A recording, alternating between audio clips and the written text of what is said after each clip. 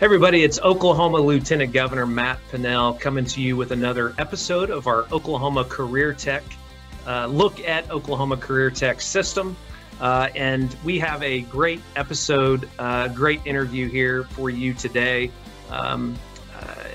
Today I'm joined by Christina Perez, a computer repair and programming student at Canadian Valley Technology Center. Christina, thank you for joining us today.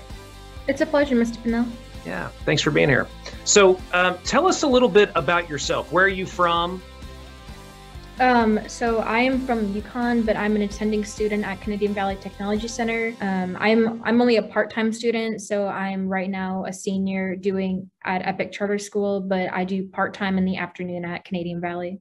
Oh, that's great. Okay, and Canadian Valley is in what city? Canadian Valley is in El Reno, but it's a good medium between Mustang, Yukon, Piedmont, and Oklahoma City. So it's kind of in between all those schools. Yeah, that's right. Yeah, Canadian Valley. It's a great location to pull in a whole lot of folks from around the state too, right there outside of the Oklahoma City area. So why did you decide to attend Canadian Valley Tech? It was always promoted to me as a kid. So the first time I can remember it was probably in 6th grade. In my careers class, we had one of the counselors from Canadian Valley come and visit us and talk about it. And I think ever since they came and talked about it, I knew that I wanted to go there for computer programming. And it was kind of one of those interests that I've always had. I've kind of just always liked tinkering with computers and making programs on it and just exploring the capabilities of what an AI or a computer can do. And especially learning that you can get certifications in the class that really made me want to do the specific program at CareerTech. So you first learned about Canadian Valley again, you said middle school is kind of when you first learned about it? Yes, 6th grade and middle school. Okay. And did it was your 6th grade class? I mean, your middle school that you were attending talk to you about the Canadian Valley? Yes. So our school requires 1 semester of careers, which is just where we learn what careers we want to go into. And at the end of the semester, they came in for a few classes to talk about it and kind of tell us the options that we had going there, and that it was free until, I believe, 24. And that there's so many different programs that we can choose from. That's great. What middle school was that, if I may ask? It was Yukon Middle School. Okay. Well, good for Yukon Middle School to be, again, that dedicated to, again, that's a connection point that we're trying to make sure middle schools are talking about. Again, if you have an interest, that interest may be able to be filled down at your local CareerTech center. Yeah, it was really exciting to learn about it. And yeah. I couldn't wait 4 years to get into it, but it was well worth the wait. That's awesome. And so I know you're involved in a lot of extracurricular activities as well. You want to speak to some of those? Yeah. So when I first came to Canadian Valley, I didn't know much about the different CTSO clubs that it offers. But whenever I got into my class, they told me that we were automatically a part of BPA, which is Business Professionals of America, which is just a technology club that has different events in which you can compete in.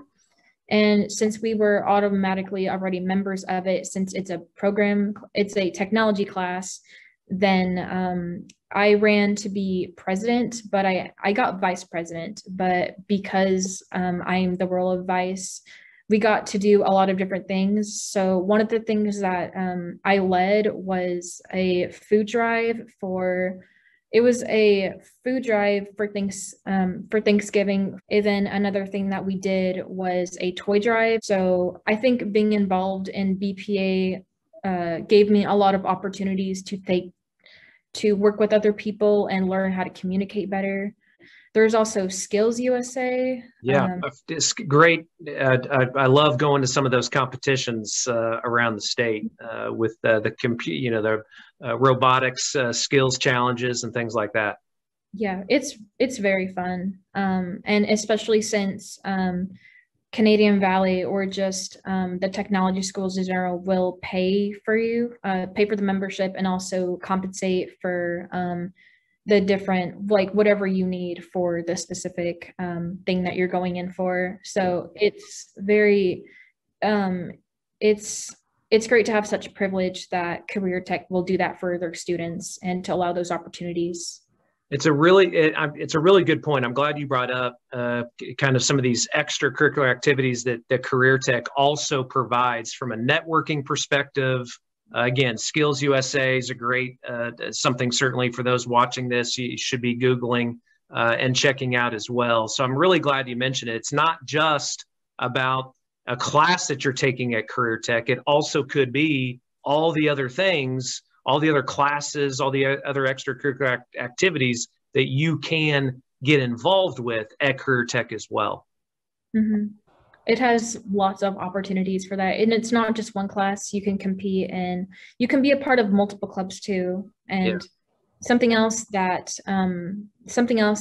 my Canadian Valley has is the ambassador team, which is something that I was active in, which I still am. This is my second year at Canadian Valley, and it's my second year being an ambassador, where basically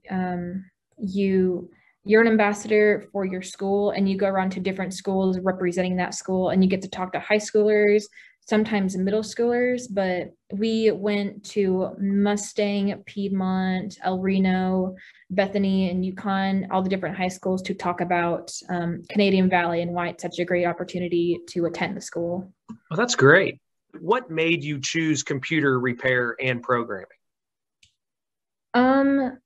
Like I said before, it's always been one of my passions as I was a kid. And I think what really solidified my choice was that in 8th grade, whenever I was at the middle school, I had a robotics teacher that she was my mentor, and I had a year-long class with her. And I was a part of a technology club back then called TSA, which is just Technology Student Association. And I would compete in there for robotics and programming. And whenever I went to the competitions, it was very much a male dominated, it wasn't careers, but it was still a very male dominated. I could tell that I was one of the only females that would compete in the competitions. And I didn't know that then. I was naive that there was a divide between what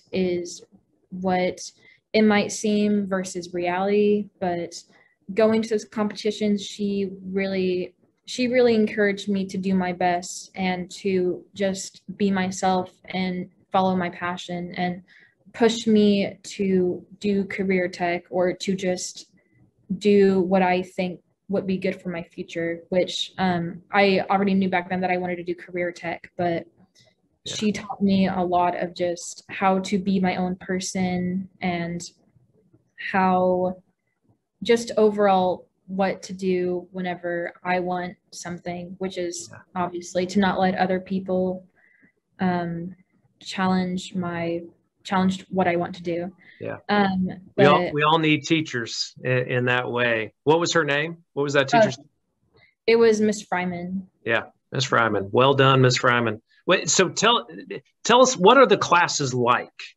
For those that might be watching this, what are those classes like?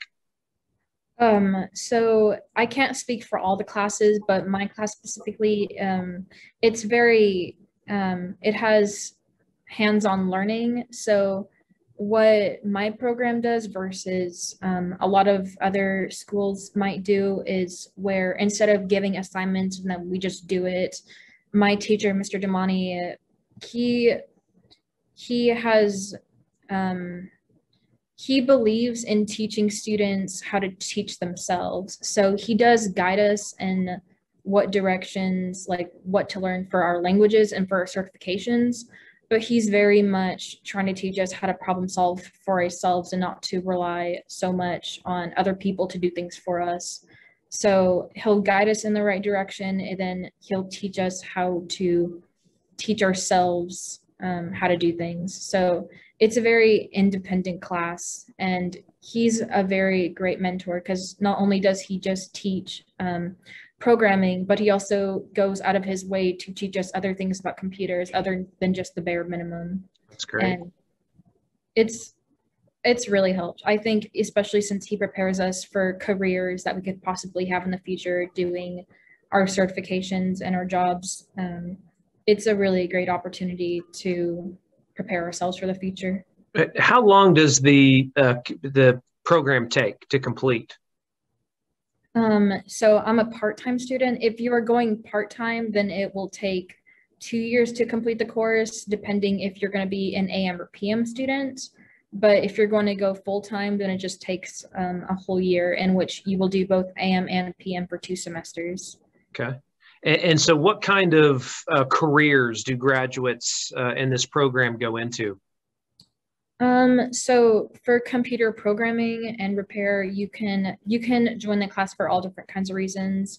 I obviously did mine because I was interested in just programming and creating softwares, but because computer programming in the future is becoming more demanding for careers, there's all different types of things that you can go into. So you can go into web development, database management, and user interface designer, and just all kinds of different jobs. And for the certifications that we do get, it allows us to get a job right out of graduating, or just a level entry job in programming, depending if you're a full stack developer or just or if you're just going to like a very specific type of programming or computer repair. So what are your future goals then after you graduate from this program? So after I graduate, I've enrolled to go to Southwestern, which is just SWASU. It's in Weatherford. Mm-hmm. And I'm going to go there. Right now, I'm going for my general, but I'm planning to go for a bachelor's in computer programming, specializing in MIS, which is Management Information Systems. But also, depending on what I learn there in my first 2 years, I might change majors. So right now I'm just taking like the basics of computer classes to get a feel for what I am sure that I want to do in the future. That's great.